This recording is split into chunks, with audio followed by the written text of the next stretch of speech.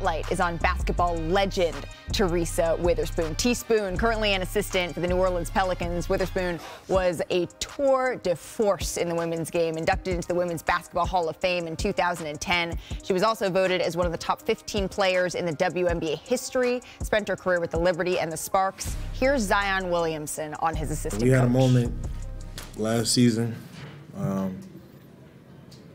where I was leaving the arena, and she asked me, "Am I all right?"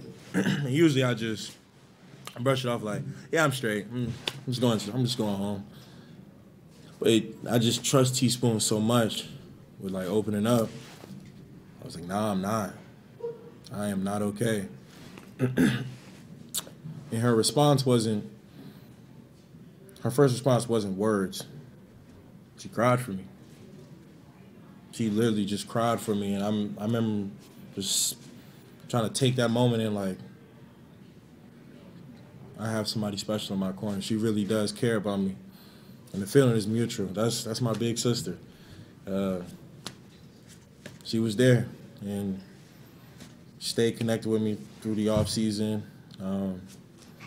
It's just my big sister. We have a special bond.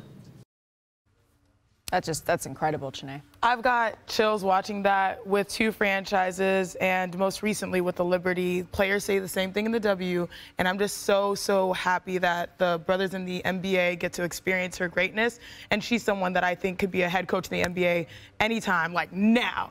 That was a very tender moment, but she was a killer.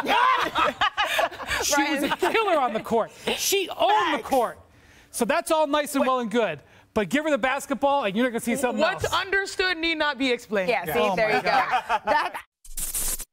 Thank you for watching ESPN on YouTube. For live streaming sports and premium content, subscribe to ESPN+.